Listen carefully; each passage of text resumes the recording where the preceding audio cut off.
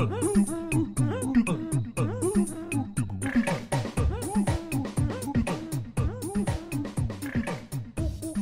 oop, Graham. It's just the sound of a tired monkey. That's a monkey. No, actually, here we go. A cicada monkey. Well, I used to read about a children's book to my daughters about a guy who sold hats for sale. He would pile them all on his head, and then he went to sleep under a tree, and then all the monkeys stole all the hats, and they went up in the tree. And every time he tried to shout at them, "Hey, you monkeys, throw down the hats," they would just go back at him. This was in a book. In a book. So how did these spell? TCH. Ah. Yeah. It's also, there used to be a British comic strip called Andy Cap. He would always go, and I used to say touch. And then one time my dad heard me say that and he laughed. He said, no, that's pronounced. I used to read as touch as well. Yeah, now I feel foolish. Okay, there we go. So, Graham, today's episode. Yes. We answer... Today's episode, we're actually having alcohol.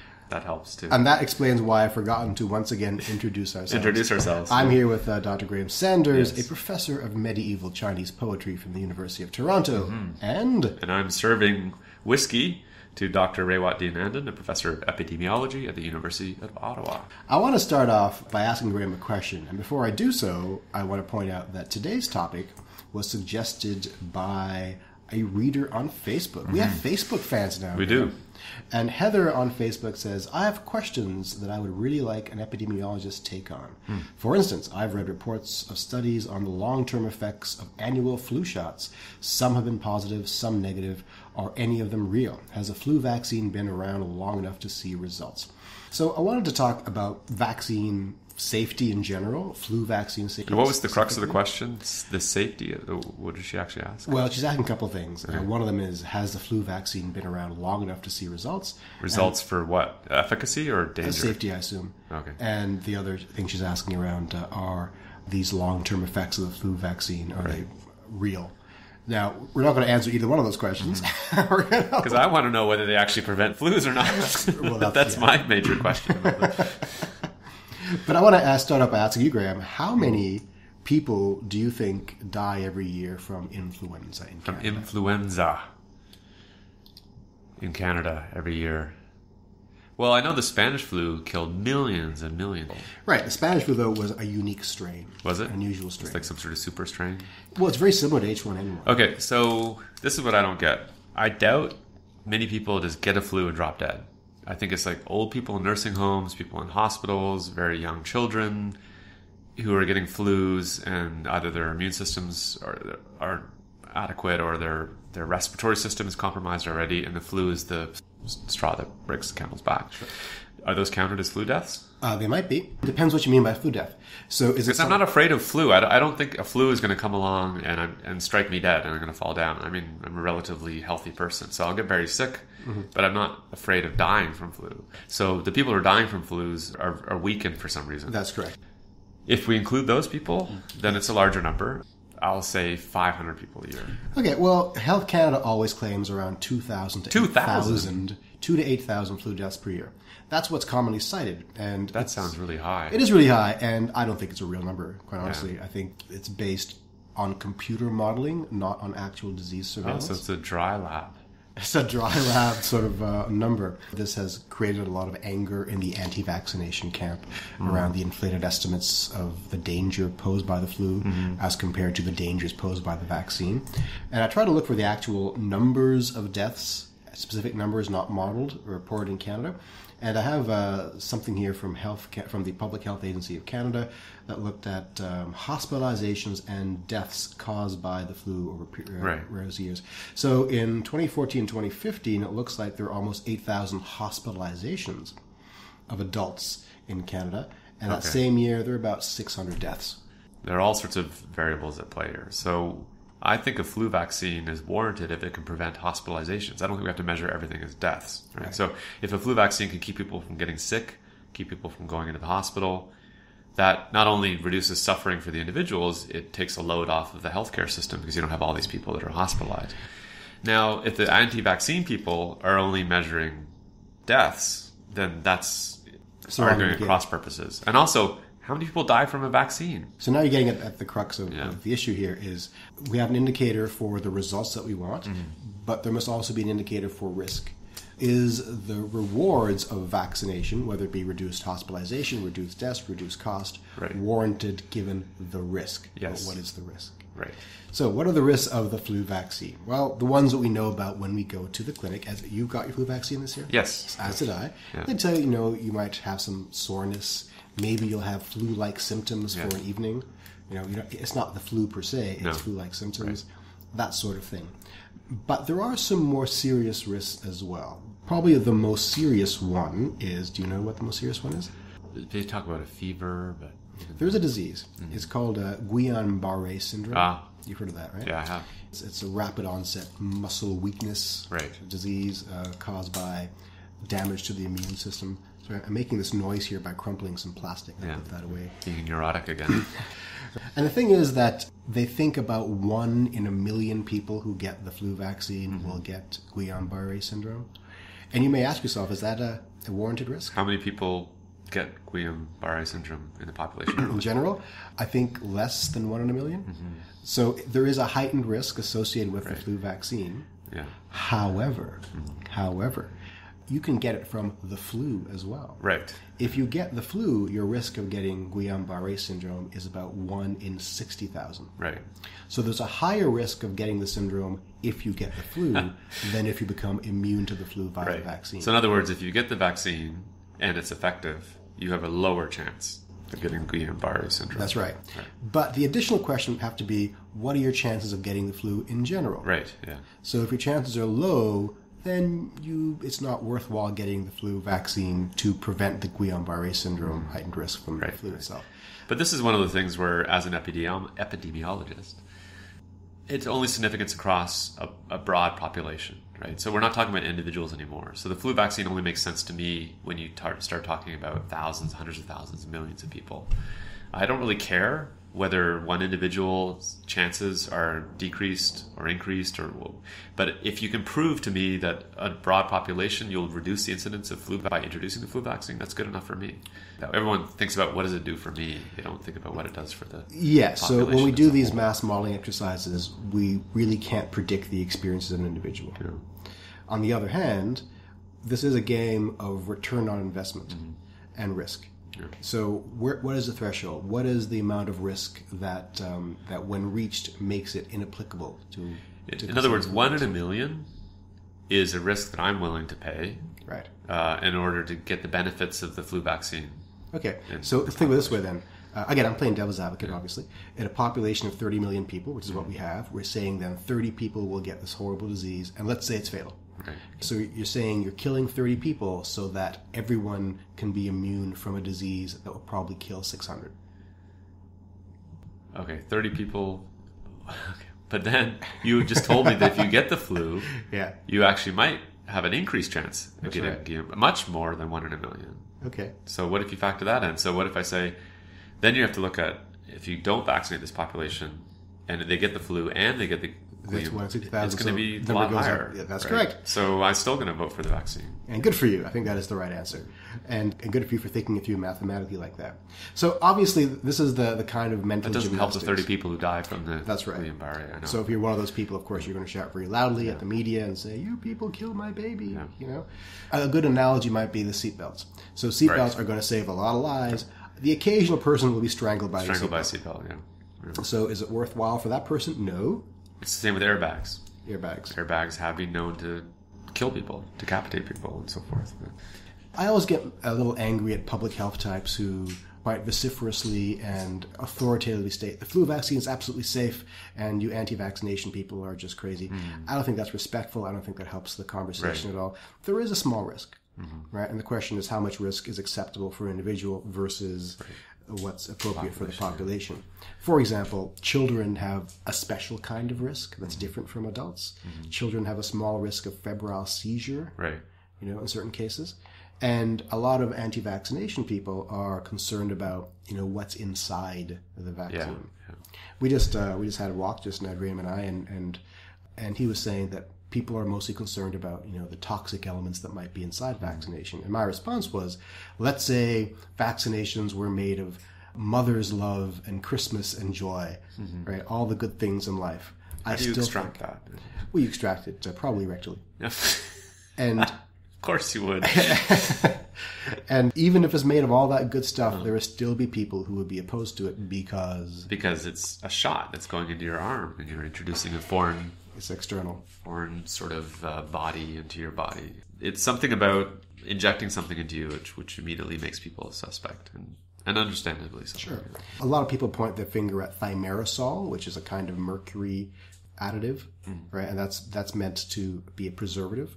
And the reason we need thimerosal or things like it in a vaccine is it's possible for the vaccine to become contaminated with bacteria or fungi. And that's very dangerous. You don't want to be injecting yourself with some kind of disease-making pathogen. A sterilizing component is included. People are afraid of thimerosal because it's mercury. And we all know mercury is bad. Right. But it's a kind of mercury that has never been shown to be biologically problematic. It's called ethyl mercury. Right. Whereas the kind of mercury that we find in fish or in the environment that make people sick is methyl mercury. Okay. So we have to keep that separate. Also, a lot of vaccines have formaldehyde, also as a preservative. And nobody wants to inject themselves with formaldehyde. Yeah, sounds terrible. However, formaldehyde occurs naturally in our bodies. Yeah.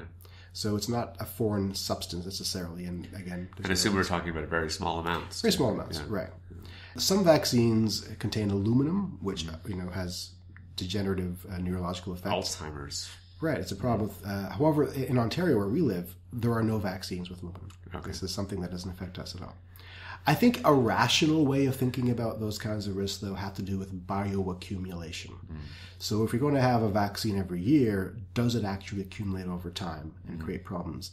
And we don't really know, to be honest. So that goes back to Heather's question about have these vaccines been around long enough for us to measure whether they're really safe or not?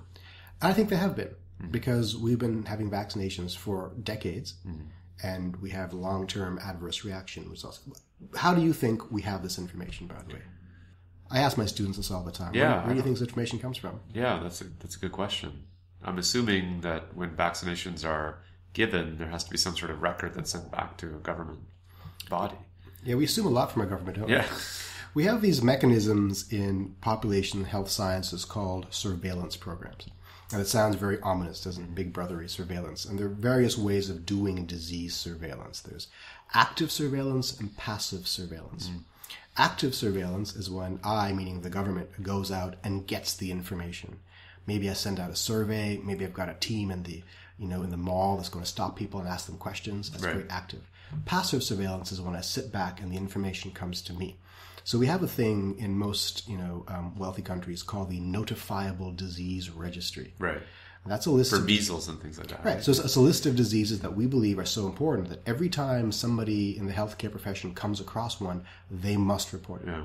As a result, for those diseases, we have a pretty solid idea of how many cases there are. I remember once one of my daughters got some spots on her skin, and I just mentioned to the secretary at school, I wonder if it's measles or not. And instantly she was pulled from school. They called the health board, and they said, and I had to fill out a report. And I was like, I shouldn't have opened my mouth.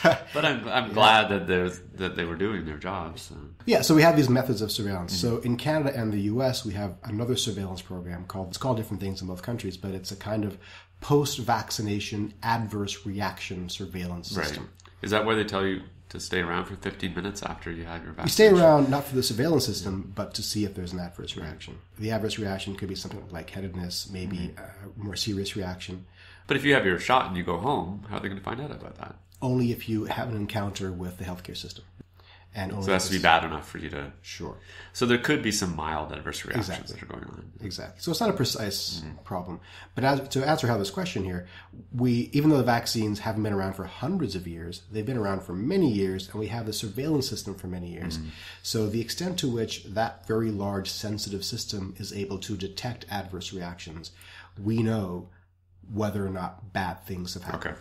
The other question then, I don't know whether Heather was asking this, but is there a cumulative effect of having multiple vaccinations year after year after year?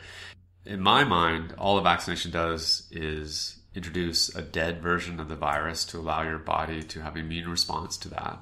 So that if the live version of the virus comes along, it's already primed to attack that virus. So I don't see any problem with that because our immune system is doing that all the time. Sure. We're always encountering things and reacting to them. But is there something else in a vaccine which could accumulate over time? That's right. if we get So multiple to shots? back up for a second, when you talk about the dead viruses, we call it, usually it's an attenuated biological organism. So the attenuation can either be dead or it could be impaired. Okay. We don't really do that a lot anymore. Now, most modern vaccines contain an antigen, which is a protein fragment from the surface of the disease. That's all that's required? That's right. So, because the way your immune system recognizes an invader, it's by these antigens on the surface of the cells. Oh, okay. So now you're taking You're just showing them the face. You don't, Precisely. Yeah, you don't need the entire body. Precisely. Okay. Huh. So it is physically impossible to be infected Right. by the vaccine. Right. There are some vaccines still that have actual organisms. I think the rabies vaccine might. I'm not sure. Right. They're pretty rare and they're expensive. But in general, the new ones don't even contain organisms. So that would suggest to me that there's really very little risk of Sure. a long-term cumulative effect. Based on our understanding of the science. However, the bioaccumulation issue would come into play with things like the ethyl mercury. The additives. Right, the additives and things like that. And again, we don't know yet and studies are being done. Now, I want to segue to our rigorous and ridiculous section. Rigorous or ridiculous. Sorry, rigorous. Sometimes it is. And still on the same topic. So let's put. Ooh, I'm opening up some chocolate to go with the whiskey. Yes, sweet. Can't have one without the other. Okay. We should play our theme music now, starting now as I eat my chocolate. As we eat the chocolate. Chocolate. It's hazelnut. And dark chocolate. That's good. That's Graham's pet name for me. Dark chocolate. We don't have just one paper this time. It's a set of papers. Oh, no. But I've sent Graham one of them. The one I think I sent him was called Increased Incidence and Clinical Picture of Childhood Narcolepsy. So I have to put all these on a spectrum of rigorous, ridiculous. Well, this is the PLOS one? That's right. Okay. And this Public Library of Science. which is a fine journal. So this is a plausible study. Wow.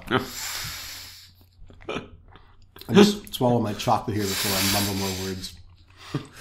A lot of Finnish people in the study, judging by all the consonants and all the K's. You know what they call the border between Finland and Russia? What? The finish line. You know how you can tell a Finnish man likes you? Yeah. He looks at your shoes when he talks to you. We're getting angry emails from Finland now. We're hell sunk. Oh, man. Okay.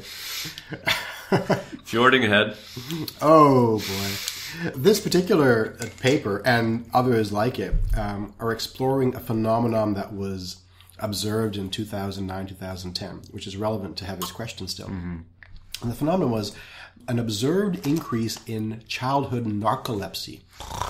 Exactly. And narcolepsy is the tendency to fall asleep at inopportune moments. That was my imitation of a child. Oh, by the way, listener, that noise did not come out of his head. That was the juvenile howler monkey.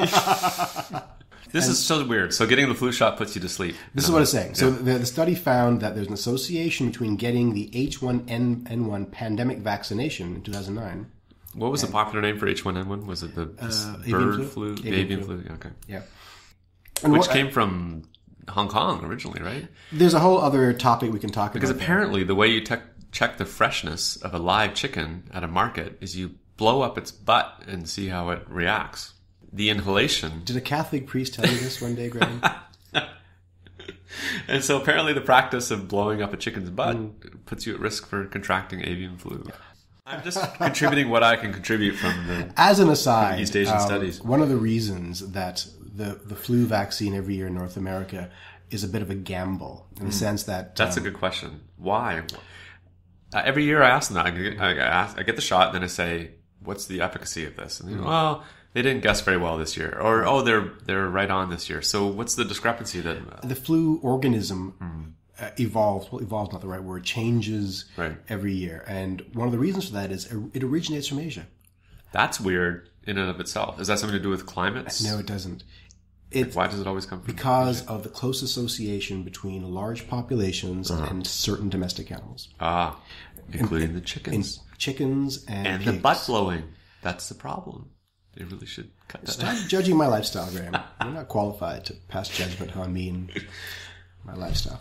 There's a word for diseases that come from the animal kingdom and enter into human populations. You know what that word is?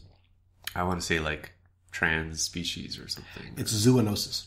Yeah, that's okay. And most of the most that's what I said. Virulent or problematic diseases in human history have been zoonoses.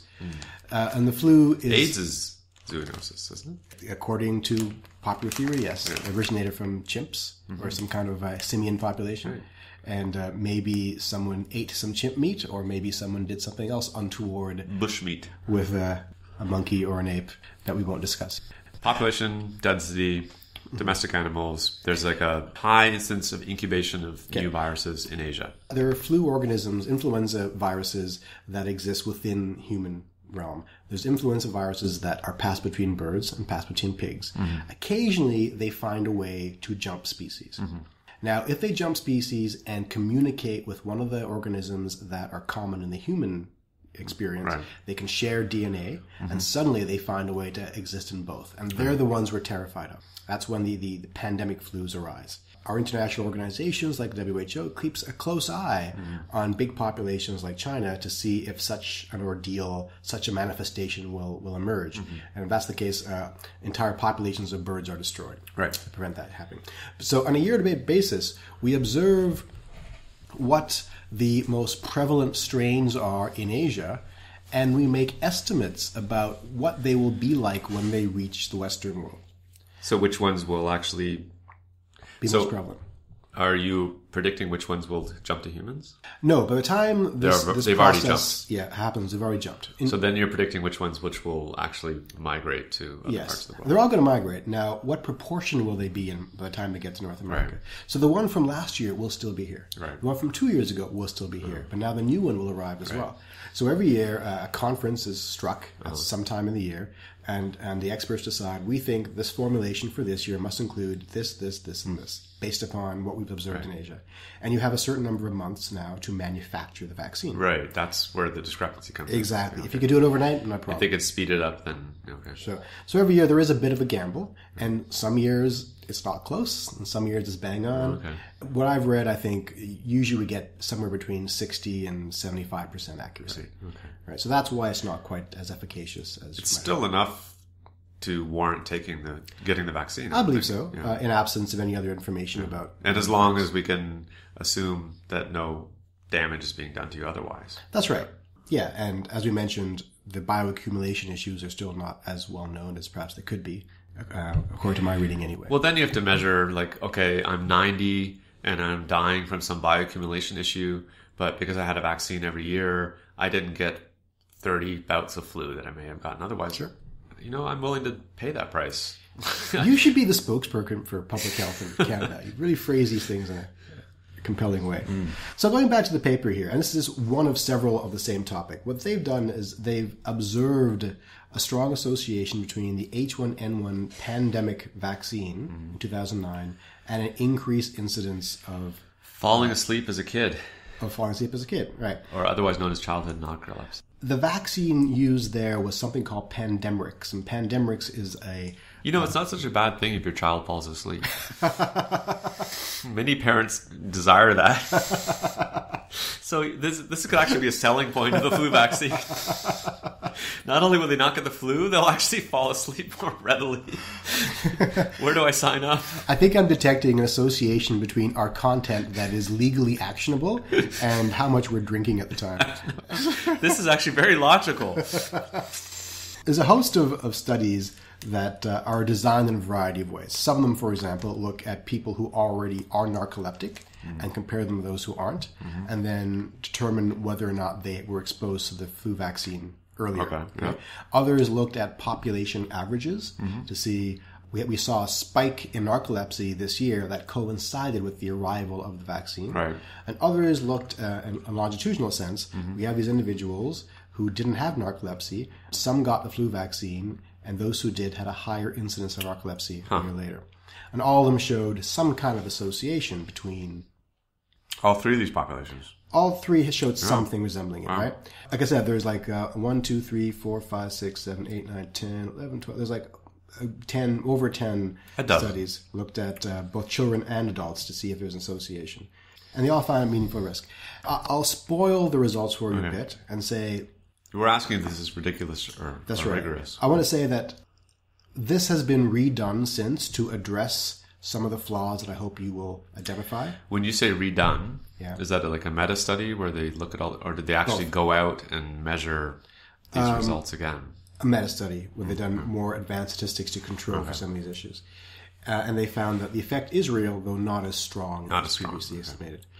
So the educational component of today's broadcast then is, can you think of some of the issues that may pop up in preventing this from being as rigorous as it may otherwise appear? It sounds like to me what you're saying is the only real risk of getting the flu vaccine is you might have a touch of narcolepsy. Sure. I mean, I wouldn't want to be narcoleptic. I mean, has there been any other study that shows flu vaccine leads to anything else? Look at it this way, though. You already said earlier that you don't mind getting the flu as an individual. So you probably would mind falling asleep every day in opportune moments. This is so hard because it just comes down to my right as an individual versus my concern for the population in general. Sure. And I strongly believe that vaccines are good and warranted and everyone should have them, but they only work if the population en masse receives them. Then, on the other side, if we constantly think about, well, what's my individual risk?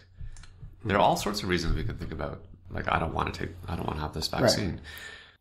Then I'd have to know, well, like, what's the risk of my getting a narcolepsy from this vaccine? Is that addressed in these studies? Is it 1 in a million? It probably has been. Well, I didn't really think thoroughly, to be honest. Yeah. Before we get into the ethics of it all, I mean, one of the things the studies themselves that I was hoping you'd extract from this, and probably I didn't give you enough information to allow you to do so, but they're classic epidemiological failures.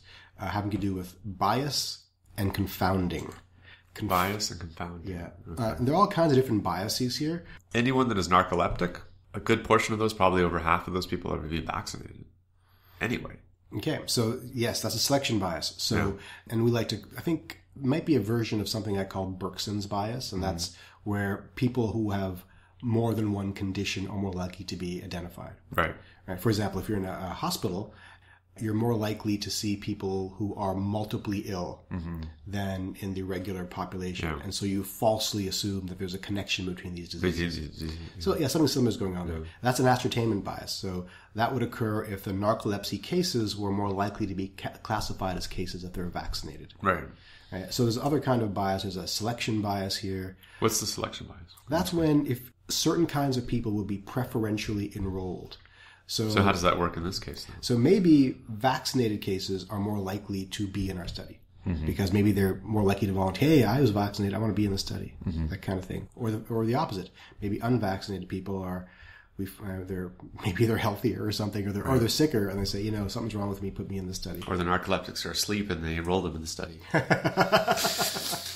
Well, quick, he's sleeping. Sign him up. So there's something called confounding, and in a future episode, maybe I'll go into greater depth what confounding is, because it is the serious, biggest bugaboo in population health sciences. The example I'll give you from an educational perspective is, let's say we're doing a study in a high school, looking at the environmental features of various classrooms.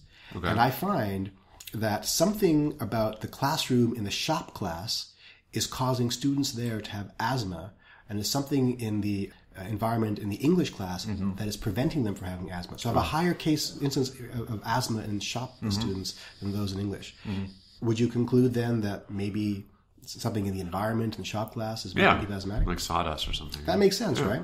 But there's a confounding element, and that is that the shop students are more likely to be smokers than the English students. Oh, okay. Right? So a confounding variable is one that affects both the exposure and the outcome. The exposure here is which class you're in, and the outcome is whether or not you have asthma. Right. So in the case of these studies, there may be a confounding indicator that says maybe the thing that caused you to get vaccinated is also a thing that gives you a higher risk of narcolepsy. Why would that be? I don't know. Right. So maybe if you're at risk for narcolepsy already, maybe you're already a weak child. Maybe it's easier to give a shot to people who are asleep. Why not? Long story short is some new studies were brought up to control for all these biases. And I'll put a link on the website. But it showed that even controlling for all these biases, there's a small risk. To put the reader at ease, though, this is just a European thing. Because the European... Oh, Europeans. There it is. Oh, whatever. Right? European on my leg. I was going to make exactly the same joke. I was going to say European in my pants. That's the whiskey talking. Yeah. There is an adjuvant. Remember, an adjuvant is something added to a vaccine to create an immune response in the body. To accelerate the effect of Precisely. There's one called AS03, and that's used in this one vaccine called Pandemrix in Europe, and that's the one that seems to be causing the problem. In the USA and Canada, there is no AS03 being used, and in fact, the CDC did their own analysis using data from their surveillance system. Right? And they show that, in fact, there is zero risk for narcolepsy in our population. So in other words, when it comes down to vaccines, the actual vaccine itself is not the problem. It's the additives, which may occasionally... I would tend to agree with that. And on the whole, looking from the viewpoint of a population... Graham's always talking about the whole. The whole? Yeah. He's into whole. WHO. Sorry. That vaccines on the whole seem to be positive from a population point of view. I tend to agree. Yeah. There's a study that a student and I did that we haven't published yet that looked at the number of polio deaths that were prevented as a result of the polio vaccine in Canada. We just project into the future. And I got it published at some point. You know what? That's 33 minutes. We're well over time. Okay. That's amazing. Until next time, oop oop, Graham. That is the right response.